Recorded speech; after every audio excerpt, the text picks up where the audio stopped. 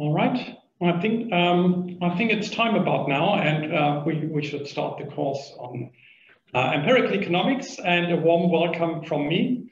I'm not really happy that we are only online again this term, but anyway, I'm happy that many of you decided to attend this course. And let me just briefly introduce myself. My name is Mark Treder. I'm the professor of econometrics and statistical economics at this faculty, and I'm going to teach this course this term together with Andreas. And I'd like to ask Andreas to introduce himself now. All right, thanks, Mark. My name is Andreas. We have already met, I think, and most of you, we have met in Statistics 2 last year. Yeah, I'm happy to teach this course together with Professor Treder. Yeah, and we'll see what we're going to see within the semester right now. Right, before we actually start, we experienced some difficulties with the LearnWeb today. And it might therefore be a good idea for you to just scribble down the number of the Zoom room, because in that case you are independent of the LearnWeb and you can enter the Zoom room independently from the LearnWeb directly, and therefore it might be a good idea to know the room number. I think we can put it into the chat. It's kind of longish number 64 something. So I advise you to just scribble that down so that you can enter the room in any case. Okay, so let's start. And let me just share the screen.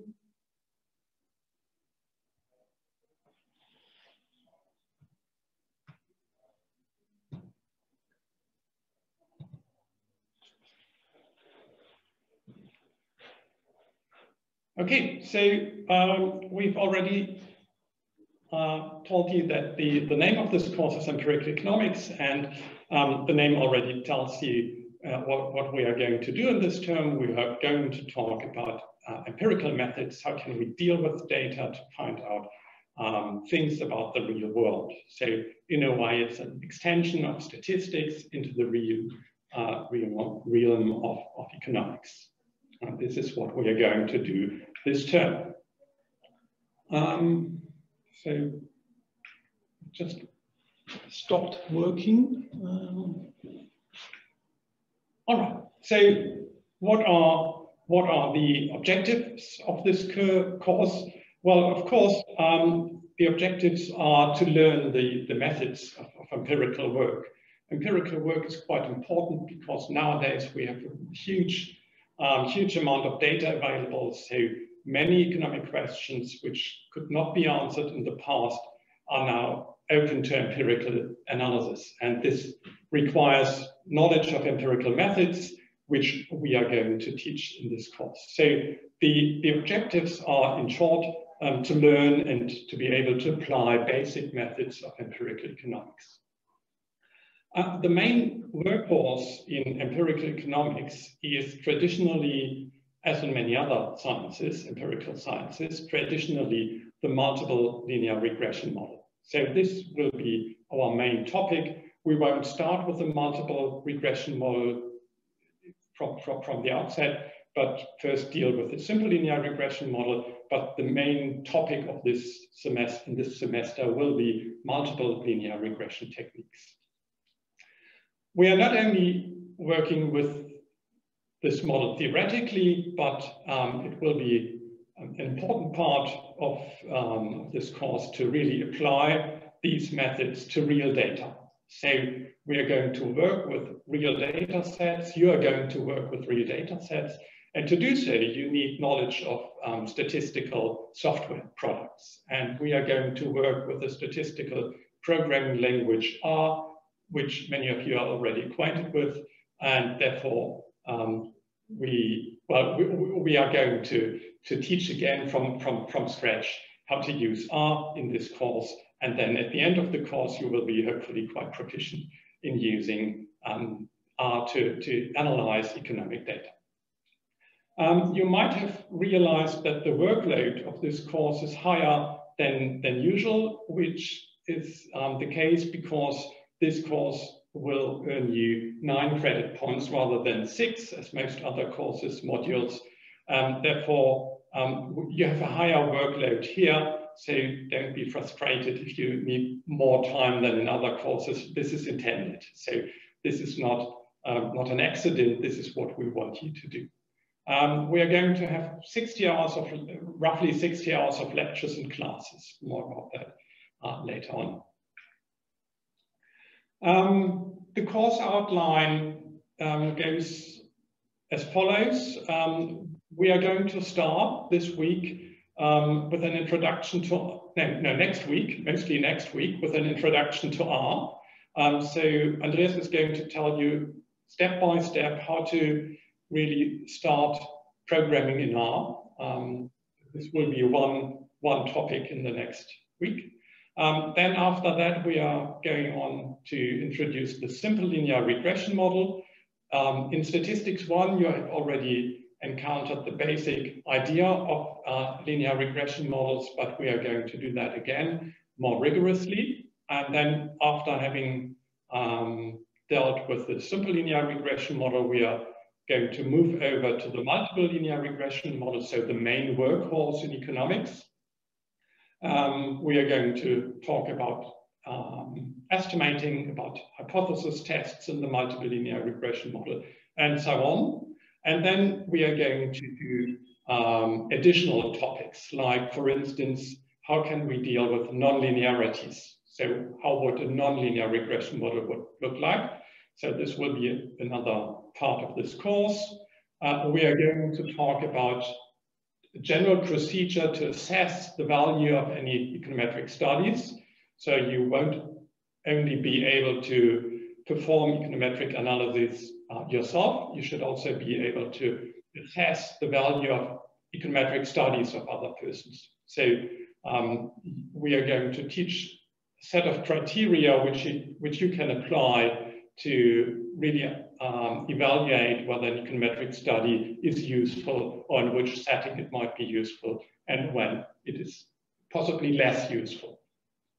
After that, we are continuing with 2 additional topics. The first one is instrumental variables. That's a very vague term, but a very, very important method in nowadays econometrics.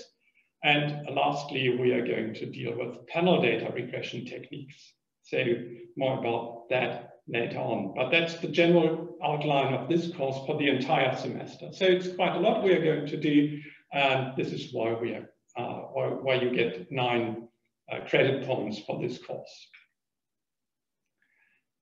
The course is built along the lines of a textbook, which is internationally used and which we are going to use as well. The textbook is called Introduction to Econometrics. The authors are James Stock and Mark Watson, and the newest edition is from last year. That's the 4th global edition. And I think it's a good idea to actually buy that book, even though it's rather expensive. I'll show you that on the next slide. But it's an excellent book. It's didactically excellent, I think, and it's a good idea to actually own that book, because you can use that later on in other courses as well. There are other books which are quite good. For instance, Ökonometrie eine Einführung, a German book by Ludwig von Auer. That's a colleague from the University of Trier. And there's also a workbook going along with this textbook, which is called Das Arbeitsbuch, also by Ludwig von Auer, together with Sönke Hoffmann. These books are didactically also very good. They give a deep introduction to econometric ideas and also how to use R. So these books are, I think, are also a good idea to read. Anyway, the main textbook in this course, the one we are really closely following, is Introduction to Econometrics by Stock and Watson. As I said, the book is rather expensive. The paperback edition costs about 50 euros, but there's also an electronic version in the universities, in the university library. It's not the newest edition, but that's not really important. So you can use the online edition of this book in the on the website of the university. Unfortunately, I found out this morning that we have only one license for the entire university, so this might be a kind of bottleneck. But in any case, let me just briefly show you how to enter the university's library site and how to find the book. Okay, so let me just briefly show you that. To do so, let me share another window. So I stop sharing this one and we continue with the browser. Right, okay, so you can easily find the university library by just typing ULB, Universitäts- und Landesbibliothek Münster. And on the starting page, what you get is a very easy search window, very easy to use search window. You just enter the name of Stock and Watson. And what you get is the first one is already, the first search item is already, it's actually the 4th edition. So that's the newest edition. And you have access to the full text. So you have access to the entire book. But as I just said, it's only a single license. So this is, of course, a restriction. You might also find books in the library that you can use additionally. But if you go to full text, you might have to register first, but after registering, you can actually use the online edition of this book. Okay, so you can read it online, or you can download chapters of this book. Okay, so that's very easy to use.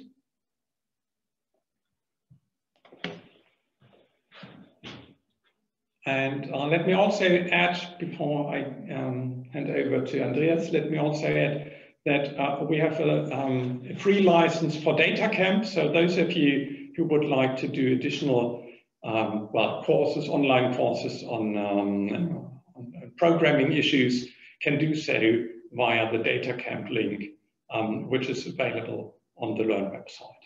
So please have a look at the Learn website if it works, and then you can find out about the DataCamp course. This is purely optional. Only those of you who are interested in doing those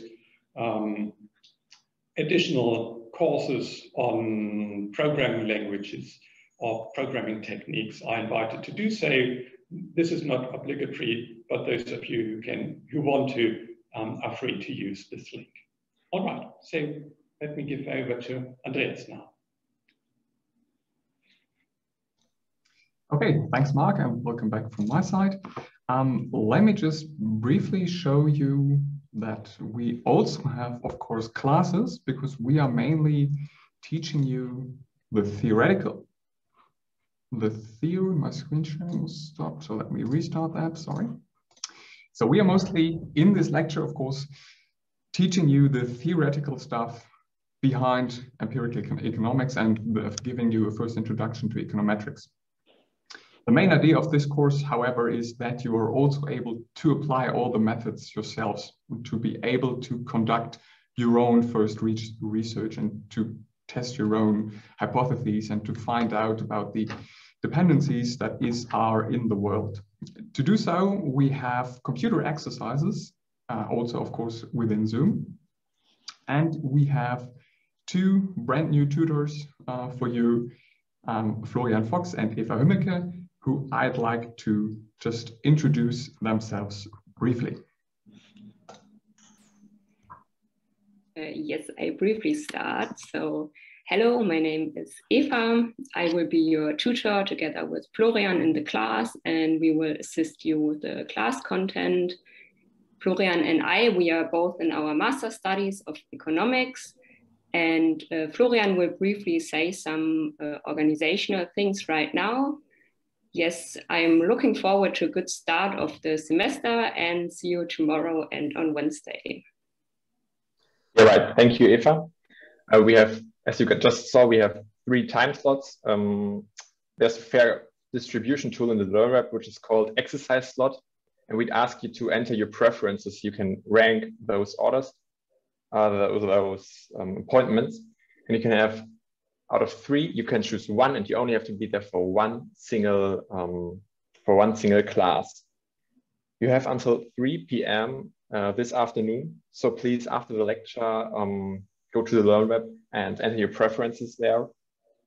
And one further question we have is, it would be probably good to update Zoom, because what we are willing to do is that you can freely choose your breakout sessions, and therefore you need a more current version of Zoom.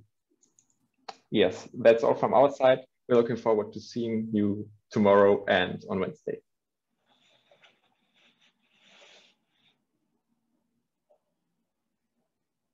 Okay, thank you, Eva and Florian. Yeah, there you can see already in this slide the 3 exercise slots we are offering you. It's Tuesday 10 to 12, it's Tuesday 2 to 4, and it's on Wednesday 2 to 4. Just register for a slot on the Learn website, and we will distribute the Zoom session links to you afterwards. As I said, in these classes, you will learn about how to apply the methodology we teach you by yourselves. So you will work heavily in R, and to that again, of course, we will start from scratch. We will teach you some R in the next week's lecture, but Florian and Eva are also going to teach you some R basics tomorrow and the day after tomorrow, and we will pick up from that on next Monday. However, having a look at the data camp courses really might boost your R knowledge and boost your skills, so everything inside the course might come easier. One final organizational point is, of course, the exam, because you all want to have these 9 credits, I guess. So in the end of this lecture, we have an exam that is split in 2 parts. We have a written exam of 90 minutes that makes 70% of your final grade, and we have an R project study, which is going to take a full week and counts for 30% of your grade. The project study, just in contrast to the exam, you can hand in as a group of 3 persons. The duration is 1 week, from July 12th to 18th. And please, if you want to give in this exam with a certain group, just let us know. We will, the way you can let us know, we will just find out we will figure that out either via the Learn Web or just by emailing us the group constellations that you favor. Some attention, if you resit the exam in December, there won't be an R project, but only a written exam. So take that into consideration when you plan your exams and when you plan your semester. Okay, thank you. I'm going to hand over back to you, Mark, now.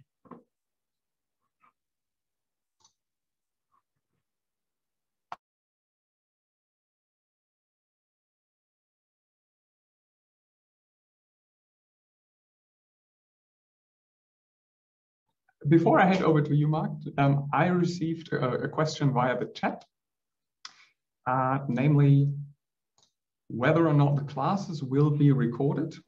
That is not going to be the case, but on the other hand, we have solution videos to the exercises. These videos are from last year, but the exercises didn't change. We will upload these solution videos and also solution hints on the Learn Web. So the sessions themselves won't be recorded, but you'll be split in small breakout sessions and try to solve the exercises in little groups on your own instead. Now back to you. All right, thanks, Andreas. Yeah, if you have other questions, please either just switch on the microphone and ask. And if you don't like being recorded, then you can also use the chat to ask questions. And there's always somebody around to look at the chat. And yeah, I've got a question. Yeah. is when I'm not able to do the exam this term, I will do it in December, and so the exam in December is only the written exam. There's not the possibility to do a repeat study project. This is currently the state. Yes, that's the case. But I'm not going to have a malus because I didn't do the project study this term. No, of course not. So I would consider the option to do the project study as a bonus, and of course you're losing in a way this possibility, but the exam in the winter term, the resit exam, is just an ordinary exam, and you can earn 100% of the points by resitting the exam in the winter term without the project study. Okay, thank you very much.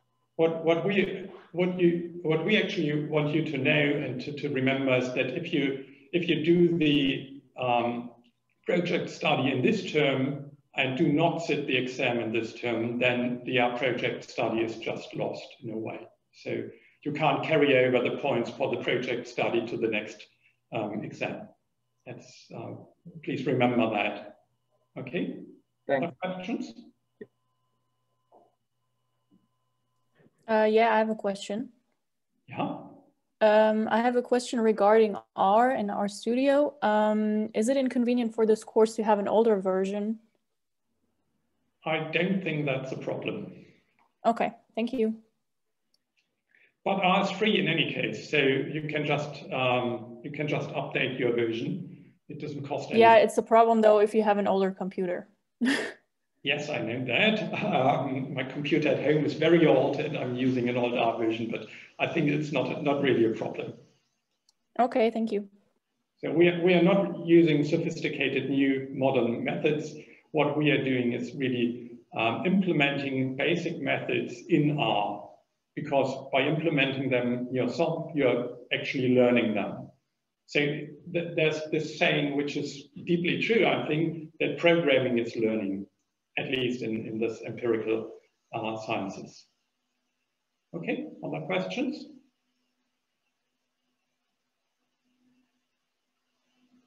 All right, so there's one question, sorry. Yeah. Whether it is in the chat, whether it's possible to take the exam without taking part in the project, without having a disadvantage, which is not possible in the summer, but only for the resit exam. Exactly.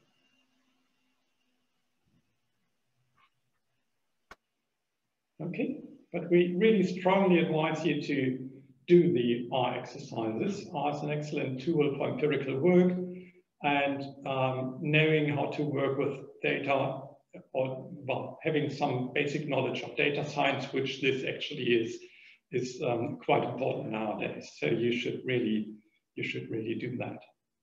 Okay. All right. So if other questions come up, don't be shy. Just ask or use the chat.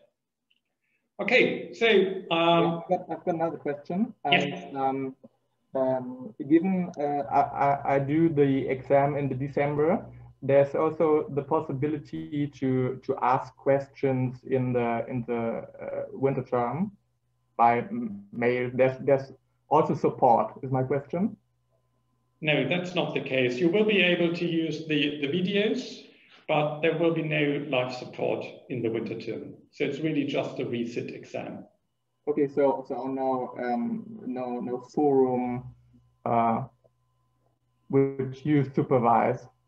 Well, at least no moderated forum. Okay. Yeah. Okay. Thanks. Okay. All right. So let's start with chapter 1 of the textbook. Chapter 1 is more or less the motivation. Why do we need empirical economics anyway? So we know, or at least you have already attended courses on microeconomics and macroeconomics, so you know that economic theory, both in micro and macroeconomic micro and macroeconomics, economic theory implies very interesting associations between economic quantities.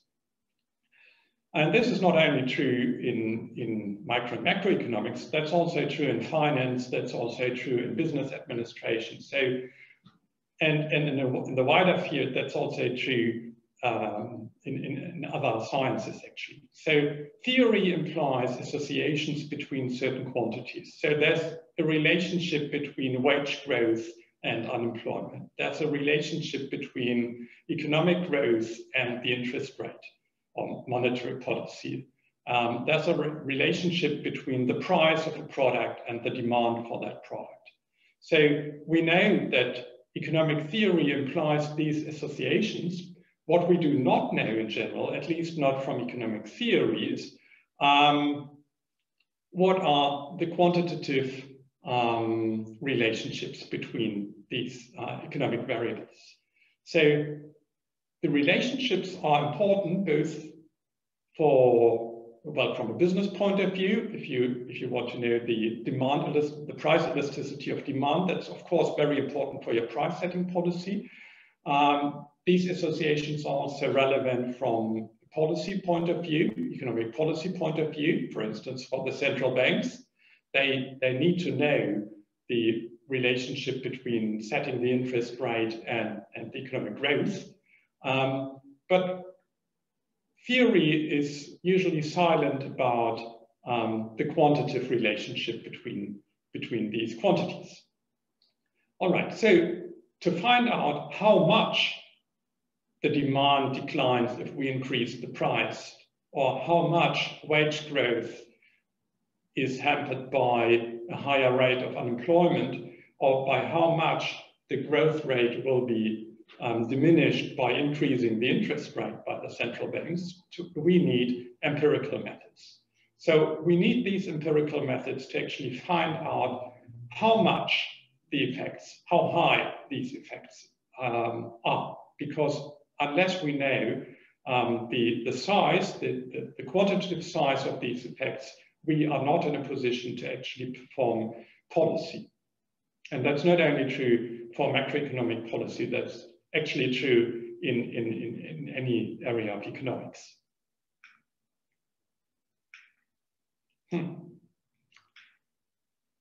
Same. Okay, so some examples. We might be interested in the question, how large is the price elasticity of the cigarette demand? Normally, we assume that the cigarette demand will decline if prices increase, but most people think that the demand for cigarettes declines only a little if we increase the price, for instance, by increasing the tax on cigarettes, because the smokers are addicted. So if they are addicted, they are not able to diminish the demand if the prices are increased, if the taxes are increased. So most people think that the decline in cigarette demand is small if we increase the price. However, if you are the finance minister of a country, then knowing this elasticity is of course very important. And if you're the health minister, knowing the elasticity is also important. So theory is, again, silent about the size of this price elasticity. And to find out the elasticity, we have to use empirical methods. So this is what we are going to learn, to actually find out how high is the price elasticity of the cigarette demand. And you will be surprised to find that it's quite high. So even though smokers are or may be addicted, the demand for cigarettes declines quite a lot if we increase the price. And this is an interesting finding, which is not given by economic theory, of course. All right, a similar question might be, what's the price elasticity of the gasoline demand? And again, this is important for climate policy, this is important for tax reasons. So there are many reasons why we might be interested in the exact size of this price elasticity. So we know that gasoline demand will decline if we increase the taxes on gasoline, but by how much we do not know from economic theory. This is an empirical question, and therefore we have to look at the data and we have to use econometric techniques to actually find out and estimate this price elasticity. Another example, that's the running example for most part of this semester. Another example is the question, what is the impact of on learning success of reducing the class sizes in school? Most people think that smaller classes lead to higher learning success. So this would be a good idea, a good policy to implement if you want children to learn more, or if you want students to learn more. But of course it's expensive, because if you reduce the class sizes, you need more teachers. Teachers are expensive, professors are expensive. So it's a relevant question to find out by how much the learning success actually increases if you spend more money on teachers or professors. How much more do the pupils actually learn in that case? And this will be the running example for this course. Okay, another question which is relevant for you. How much more can you earn with an additional year of education? So if you spend, say, 3 years doing a bachelor in economics, is it really worthwhile? Or is it worthwhile to spend 2 more years doing the master in economics? How much more are you going to earn as a master in comparison to a bachelor in economics? So the question in this case is, how much more can you actually earn? And is it worthwhile sitting in the university courses for another 2 years to do the master? Or should you rather start working right away? Because in that case, you might earn more given over the entire life cycle. So that's also a relevant question. And to answer this question, it doesn't help to think about economic theory. To answer this question, you need data. Okay, so, and you need estimation techniques. So this is what we are going to do as well. And finally, an example from macroeconomics. What would be the effect on the growth rate if the European Central Bank increased the interest rate by 1 percentage point? Of course, that's also a highly relevant question. Economic theory tells us that increasing the interest rate will decrease growth and decrease the inflation rate, for instance. And the only country that argues against this economic theory, as far as I know, is currently Turkey. And apparently the data corroborate what economic theory tells us. So these are examples from microeconomics, from, well, education economics, labor economics, and macroeconomics, or monetary economics. All right, we are going to use these statistical and econometric methods to actually quantify the causal effects of policies. So the causal effect is, well, it's not that easy to define what the causal effect is, but there's a tricky way to do so. And to do so, to actually define what we mean by a causal effect, we introduce the theoretical idea of a randomized controlled experiment. That's the kind of experiments that are usually done in the natural sciences. So for instance, in physics, you do experiments about mechanics, you do experiments in quantum physics, any kind of experiments. And in other natural sciences, it's usually also possible to do randomized controlled experiments. Medicine is a very important example. If you want to find out if a vaccine is actually working, you need a randomized controlled field study to find out whether a vaccine is working or not. Okay. So these randomized controlled experiments are then used to define what we mean by a causal effect. And the definition is as follows. We define the causal effect by what we measure as the difference between the control group and the treatment group in a randomized controlled experiment. So for instance, if we want to find out the demand, the price elasticity of cigarette demand, a randomized controlled experiment could look as follows. We could randomly assign a certain group of the population to a new price policy for cigarettes and then find out what the price elasticity for that group is and compare that to the other group where different policies implemented. So in this case, we have two groups. We have two different kinds of treatments, or one treatment and one control group. We compare the outcome in these two different groups, and the difference is defined as the causal effect. For instance, if we look at the effect of class size on the learning success, we might also conduct an experiment. We might randomly choose a number of classes in a certain Bundesland, for instance, or in the city of Münster. So we might pick certain classes in certain schools randomly and split them. So we reduce the class size by half. We use more teachers in those classes to teach these smaller classes. And then after a year or after a number of years, we conduct a test. We test both groups, the students which are taught in small classes and the students which are taught in usual normal classes, normal sized classes, and we compare the learning outcome between these two different groups. And the size of this effect is then defined as the causal effect of smaller class sizes. And you can see it's quite expensive to implement such a randomized controlled experiment. And in the case of the cigarettes, it's practically not really possible because the group that gets the cheaper cigarettes is going to sell these cigarettes to the other group. Okay? So in that case, it's not that easy to actually implement a randomized controlled experiment.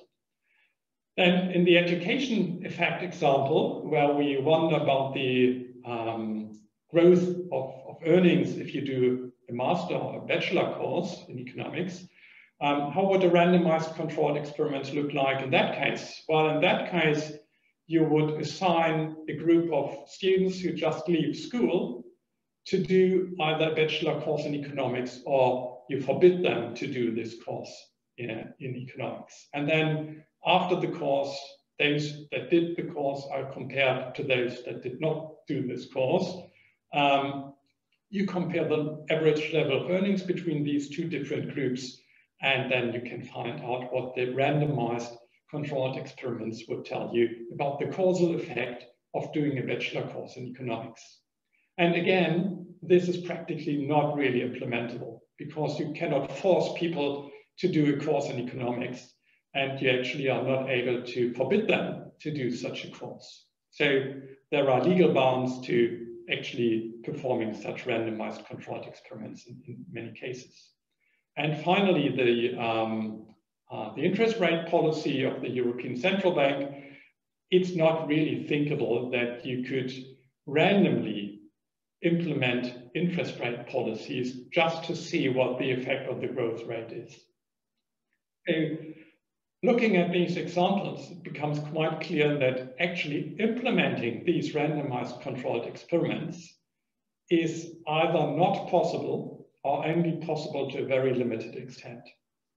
Nevertheless, the theoretical ideal of a randomized controlled experiment is very useful because we can use this theoretical idea, this thought experiment, if you like, as the definition, as a tool to define what we mean by a causal effect. So this is kind of benchmark, and using the data we actually have without performing randomized experiments is the art of econometrics. So in reality,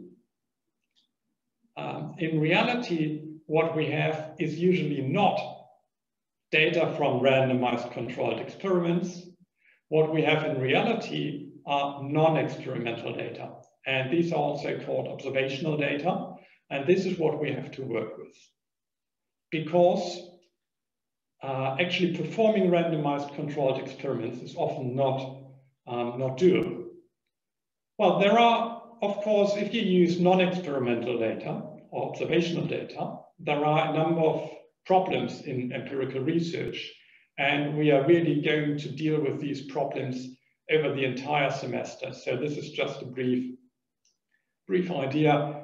Problems that might happen are missing variables. Problems that might happen are endogeneity issues. For instance, a smaller class size might increase the learning success, but if the class has a high learning success, you might also say, well, we can increase the class size. So the causal direction might go in a different way. So endogeneity issues are also quite important, and we're going to talk that a lot during the semester. And of course, you know that from statistics 1 and 2, correlation and causality are different things. If two quantities are correlated, that does not really mean that one of these quantities causes the other quantity. It only means that there's some kind of relationship, and even that seeming relationship could be just random. Okay, so there are a number of typical problems in empirical research. All right, so let's really define what we mean by a causal effect. And the definition in the textbook by Stock and Watson is as follows. We define the causal effect of a treatment as the effect that can or could be measured in an ideal, randomized, controlled experiment. Oops, sorry. Ideal means that it's actually implementable. Ideal means that we perform a thought experiment and we assume that all the units that we assign to the treatment group are actually treated. All the units, for instance, persons or whatever, that are assigned to the control group are actually not treated. So this is meant by ideal. So we can actually do this randomized controlled experiment in an ideal setting. Second, it's a randomized experiment, which means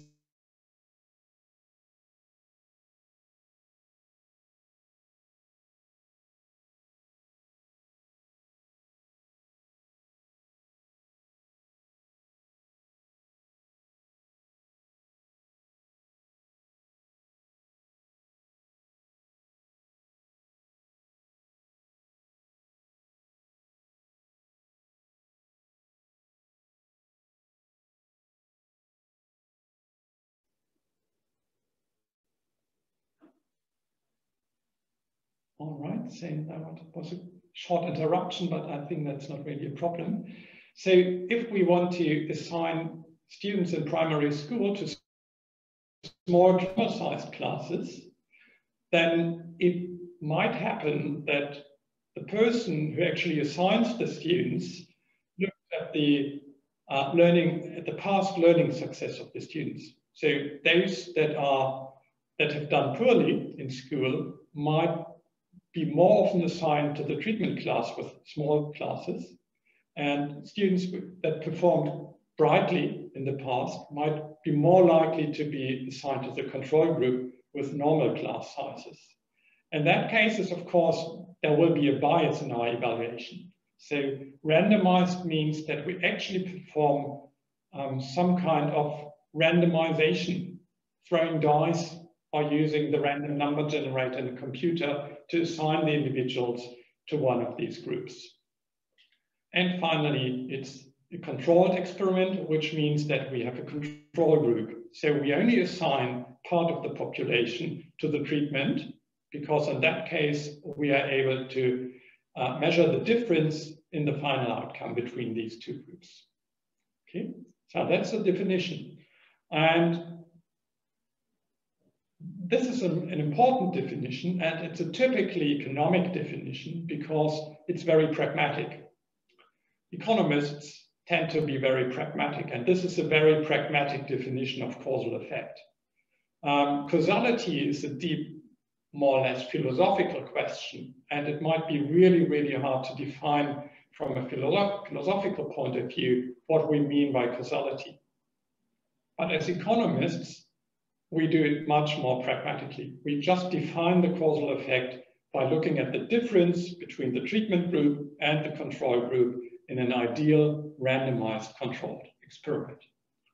And that's the main idea of using this thought experiment of a randomized controlled experiment. The main idea is the definition of causal effect and to have a benchmark, an ideal benchmark that we can use later on to actually implement empirical estimation methods that can be used for observational data.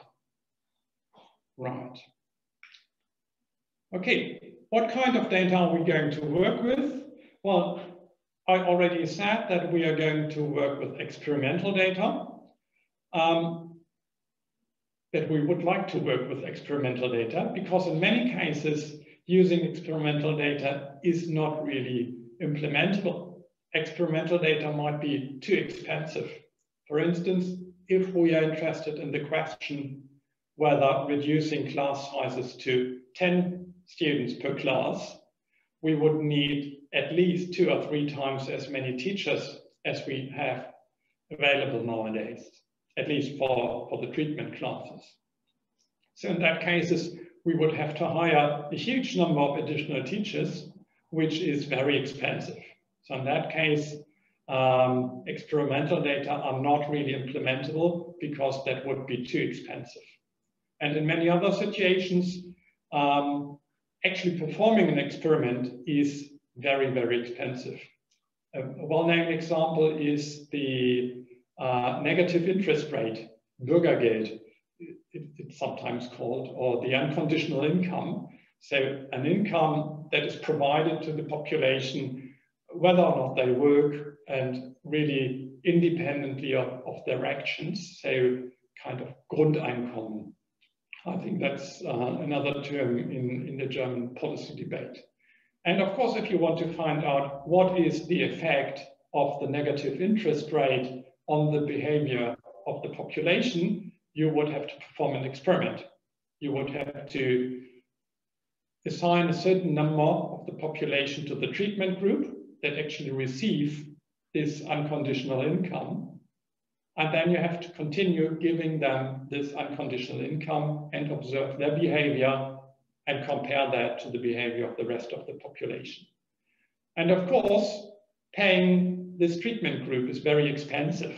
And it doesn't help to do that for 1 year, because in that case, the experiment is not really an image of what you are theoretically planning to do, because the unconditional income is only really useful if it's paid over the entire life cycle. So in that case, you would have to implement an experiment that unconditionally gives this unconditional income to a huge number, or at least to a large number of people for over their entire lifetime. So that would be really, really expensive, and therefore there are not many studies that look at the effect of this unconditional income or negative interest rate or Bürgergeld. All right, sometimes it's just too difficult to implement an experiment. For instance,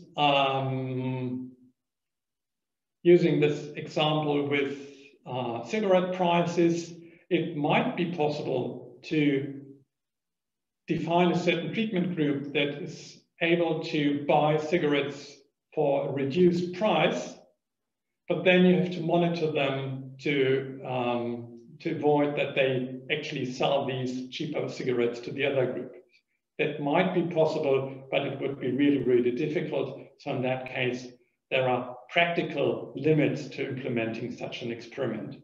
It's theoretically possible, but in practice, it would be too difficult to implement that.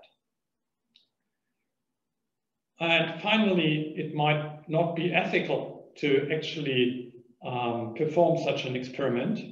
For instance, if you're interested in the effect of passive smoking on kindergarten children, you are probably not really deliberating that a certain group of kindergarten children is exposed to passive smoking, because that clearly would be unethical. So performing such an experiment is simply not ethical, and you can't do that.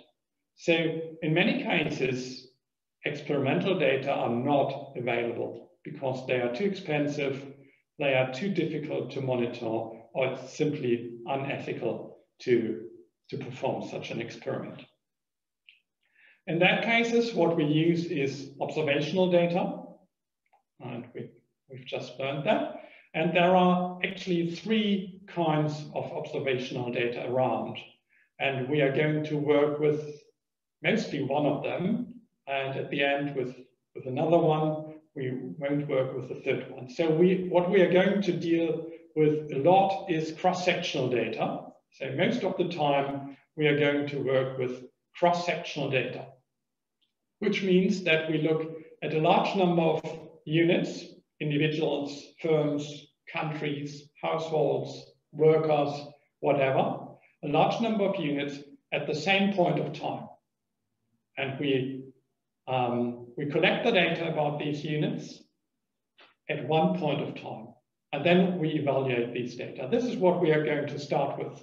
So most of the time, at least at the start, we are going to work with cross-sectional data.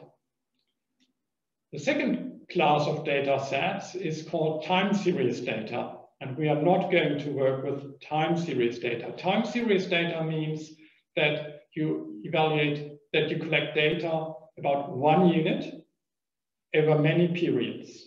So for instance, you look at Germany as a unit, as a country, and you look at the growth rate over the past 50 years or so. Or you look at one firm and look at the profits of this firm over many quarters. Or you look at one stock on the stock exchange, say, I don't know, Allianzversicherung, and you look at the stock day after day, trading day after trading day, and you look at the price of the stock over time. That would be an example of time series data. So it's cross-sectional data is many units, but only one point of time. Time series data is one unit, but many time periods. And panel data, which we are going to deal with towards the end of the term, is both. So you look at many units, or at least more than one unit, and you look at many periods, or at least 2 periods. Okay? So if you have more than one unit and you collect data about these units at more than one point of time or more than one period, then what you get is panel data. Okay? So 3 kinds of data sets. There are other types of data, say spell data, for instance, or durational data, but we are not going to deal with those. Okay? So most of the time in economics, we are going to work with cross-sectional data, time series data, or panel data. And in this course, most of the time, we are going to work with cross-sectional data. All right. So, in short, in this course, what you're going to do, what you're going to learn is the following. First, you're going to learn methods to estimate causal effects from observational data. You have already learned what causal effect means. You have already learned the definition of a causal effect. But in this course, you're going to learn to actually estimate these causal effects from observational data, mostly cross-sectional data. So learning methods is the main aim of this course. The second important objective is that you're learning to apply these methods using data analytics software, data science software in a way. So it's not only learning these methods theoretically, you should also be able to apply these methods in empirical analyses. Then you're going to perform your own econometric analyses, either in the R project study or in the exercises, or if you like, of course, you can also perform econometric analyses on your own using publicly available data, for instance. You will learn how to assess econometric studies done by other persons, because reading about the outcome of an econometric study should be done in a critical way. So many econometric studies, some econometric studies might not be really useful. So you will learn criteria to actually assess econometric studies. And having learned these criteria, of course, you can also apply these criteria to your own econometric studies.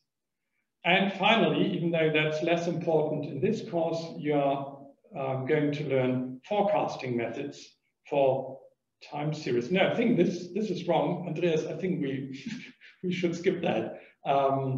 We are not going to do that. Sorry about that. This will be part of a different course. All right. So I'm now handing over to Andreas, unless there are any questions.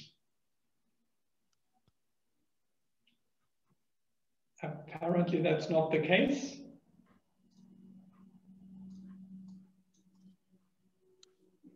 All right, so I'm handing over to Andreas now. Okay, thanks again, Mark. Before we continue to why we chose R to work with, let me just briefly go back to the data types that we've talked about, or that Professor Trede talked about to you. If you recall your very first semester in Statistics 1, we asked you to fill in the questionnaire. And after we had all your responses, that questionnaire and all these responses obviously formed a cross-sectional data, because we had many students who answered many questions on many subjects, but only in a single point in time. So we had a cross-sectional data set on our first semester students. We are going to ask you to do the same questionnaire in this semester again. As well, we will send around the link in one of the next weeks. So what we will get then is another set of responses, and in total, what we obtain is a panel data set now on 2 points in time.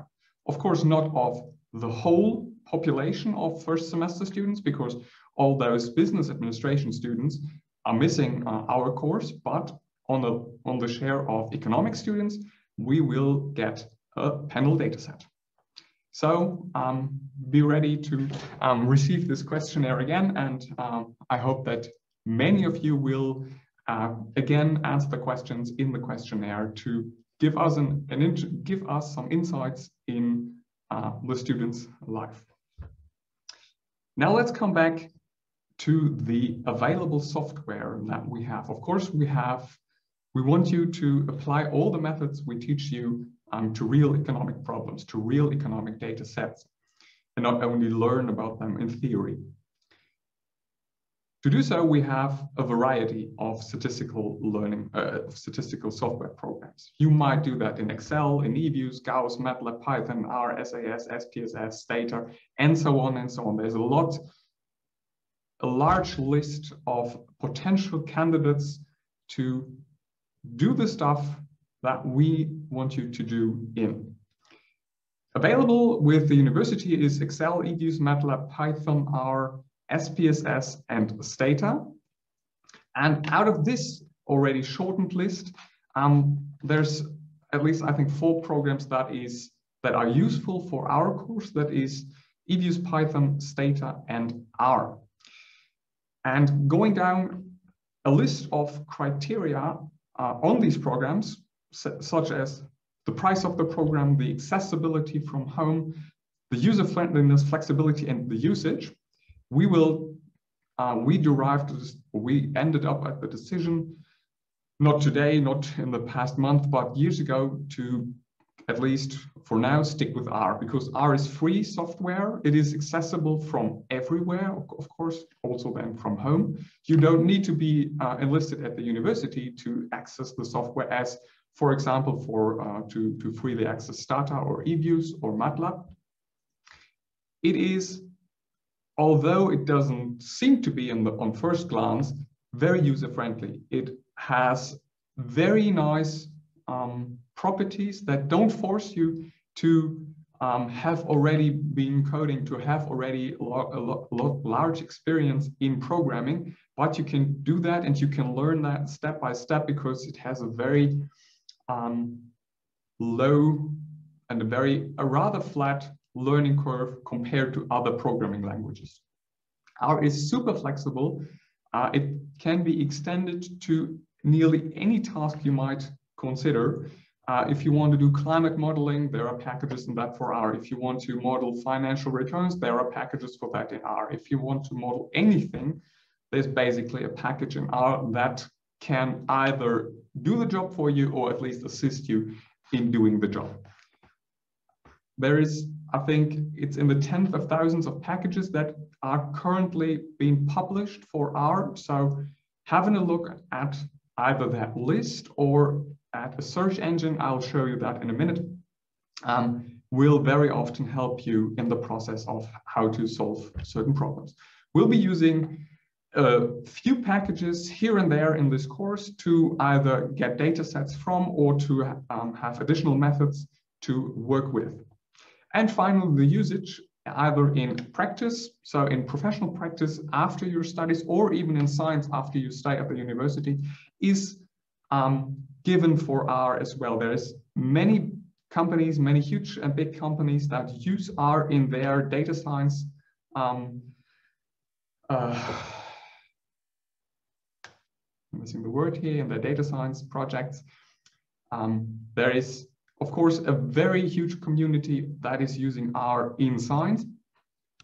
That is, of course, both true for Python as well, but then again, Python is little less user-friendly. You need a little more experience in coding in general, as you would need in R. So for this course, we are going to stick to R.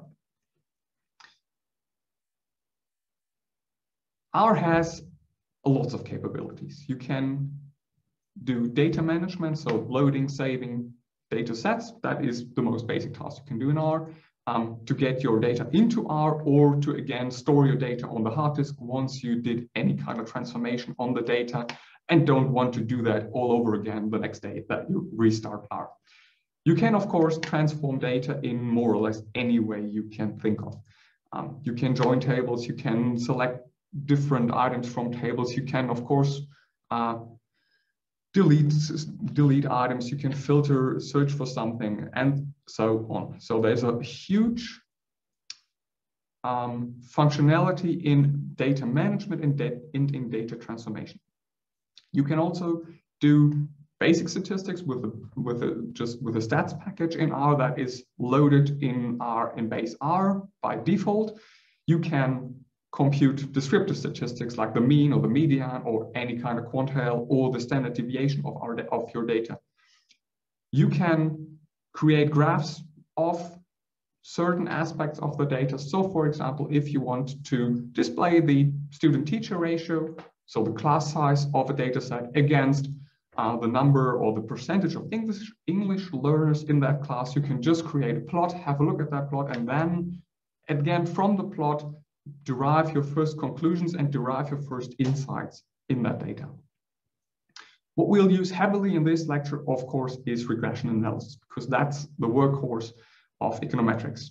We will run several regressions. We will start with simple regressions, where simple just means we only have a single regressor, but we can also later on, or not later on, but in the middle of this course, we'll run multiple regressions, meaning we just add other variables that are either have direct influence on our variable that we're interested in, or just are there as a control variable.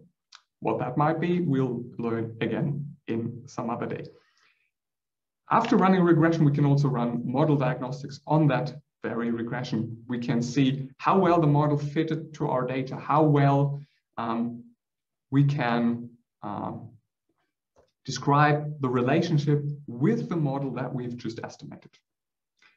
We can, of course, use R for forecasting, and we will forecast, or we will predict values for example, classes that don't appear in the dataset, but we might consider of what might be the outcome of a class that has 15 pupils, although there might not be any class with 15 pupils in the dataset. So that's just predicting a new outcome for a hypothetical data point. You can also run simulations in R. We are not going to do that broadly in this course. And R has a very powerful programming language. You will, of course, all you do is programming, but R can do so much more than what we are going to encounter in this lecture. So you can really use all the programming techniques that you might have already encountered in, for example, in school, in informatics classes, and so on. All of that can be done in R as well. R, of course, runs on either operation system, so on Windows, Mac OS, or Linux, which is very good because we don't restrict you to have a Windows computer. You can use whatever computer you'd like. There is an online help. There's also an offline help inside of R, so you don't necessarily need to be connected to the internet. How to use that help, we'll see in the next lecture, of course, and also in the tutorials. And as Mark also mentioned in one of the first slides, this Ökonometrie, das R-Arbeitsbuch of Ludwig von Auer, is one optional book that you might have a look into to see further in R. For the exercises and classes, of course, please install R and R Studio. We are not going to do that in class. There are excellent, or there is one. There's a description to how to do that in the Learn web, and you can, if that fails for you, so if you cannot install either R or R Studio, just drop us a line at the email address we put in Learn web. It's meconhelp@gmail.com, and all four of us are frequently reading all the mails that come into that account, and we will answer any of the emails you want. We will answer any questions you might have. Let me just show you two additional very helpful sources of help in R and to get information on R, just very briefly. I just have to change my screen sharing. So just give me a second. One is rseek.org. I hope that you can see that right now. There you go, rseek.org. Yeah, you should be able to see rseek, is that right? Yeah, perfect, because I don't see a frame around the window. Okay, rseek.org is a Google search engine that specifically gives you results on R-related questions. So the only thing, if you have a question on R, is to precisely ask that question. So for example, if you want to create a vector with the same elements, just type that into rseek. If you want to create an object, we will see what that is in the next lesson, that contains always the same elements, so 100 times the value 5.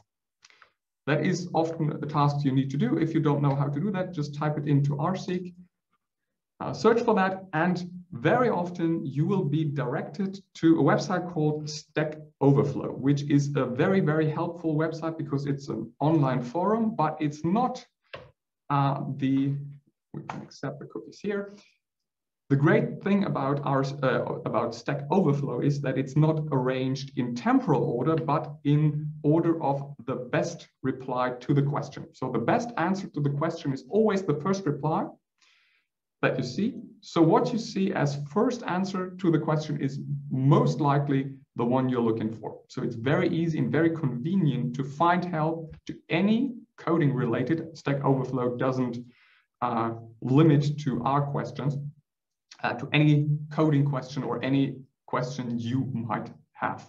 And you'll very quickly get answers. And here the answer is to use the rep command, a command we might encounter in the next weeks. This is, of course, the correct answer to the question, and you would have found that very quickly.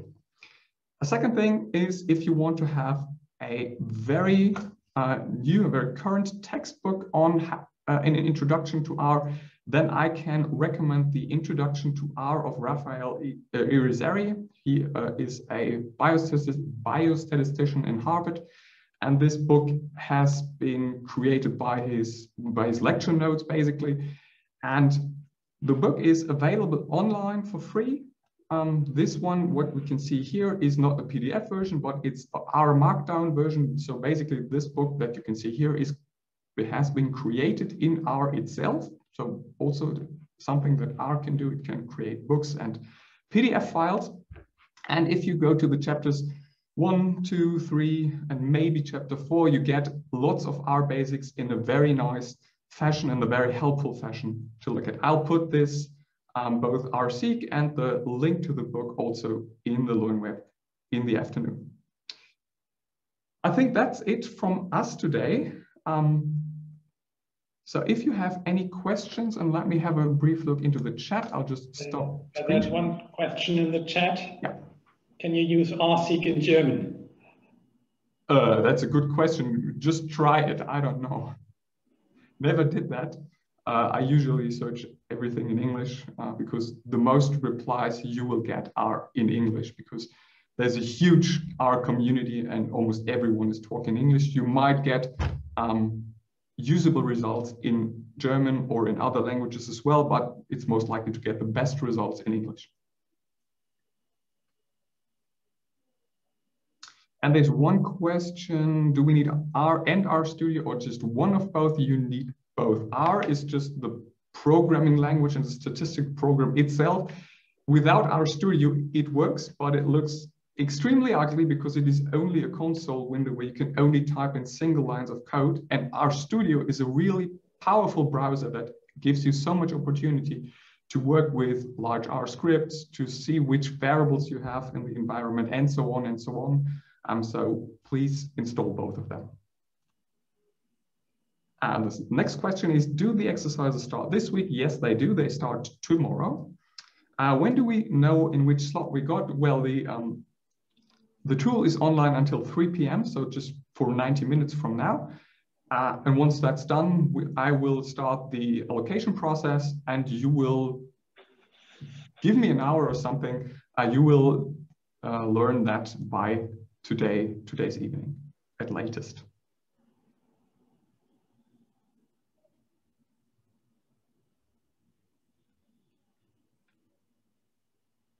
And a question, which tasks are intended? I think for this week and maybe for the next week, just the introductory R tasks are intended to be done in this week. So maybe 1 until 3 or 5, I don't know exactly. The exam will be in English only. Yes, that guess is correct.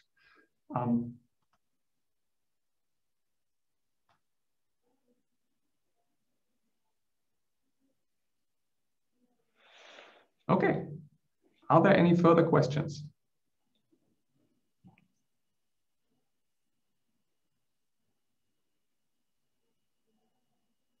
Okay, that doesn't seem to be the case. Then enjoy the rest of the week and your first week of lectures this semester. And we'll see you on Monday again, and have fun in the classes on tomorrow and on Wednesday. Bye.